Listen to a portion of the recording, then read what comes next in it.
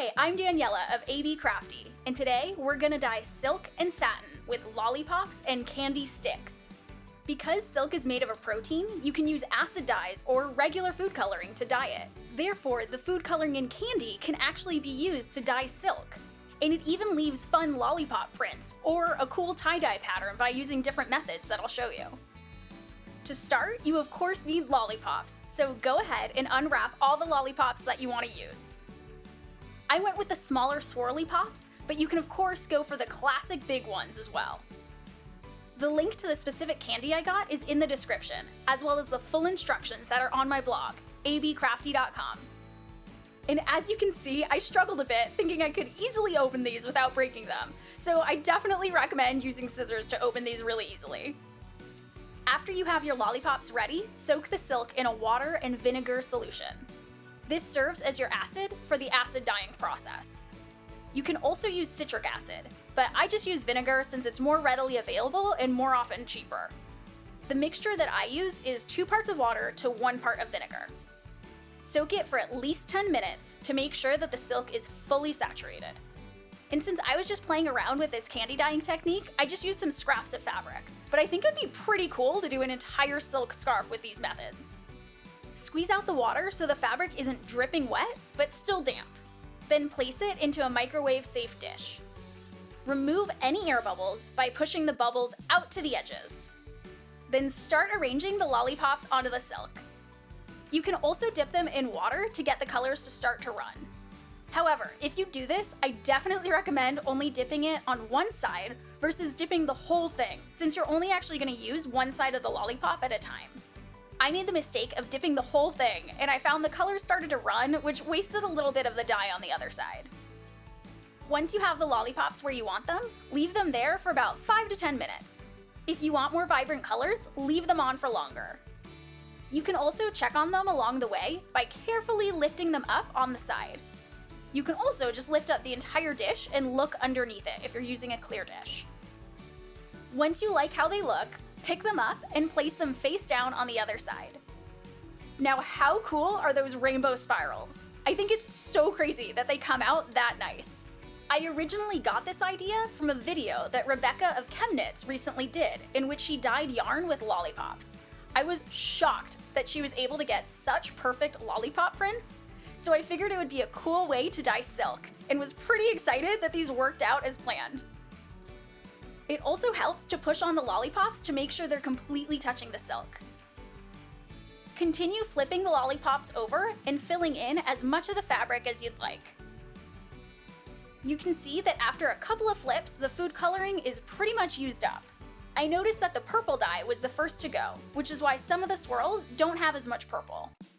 When you're happy with the number of prints, cover the whole thing in plastic wrap. Then heat it up in the microwave for 30-second increments for about 1 to 3 minutes. Heating it sets the dye so that it won't wash out or bleed. Make sure to keep a very close eye on it so that the sugar from the candy doesn't burn. I learned this the hard way. Did my house smell like caramel? Yes. But did I also get brown spots on my fabric?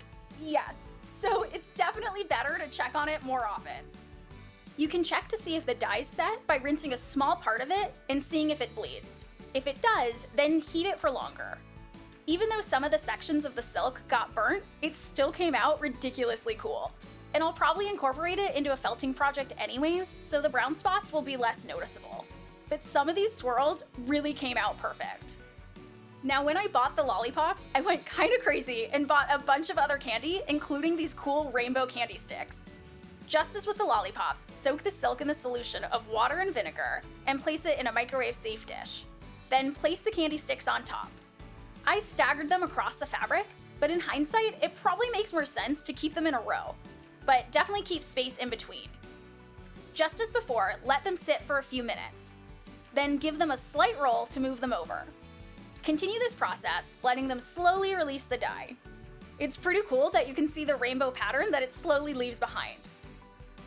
If you have smaller sections of white that you need to fill in, you can easily just break the candy and then it'll fit into those smaller sections.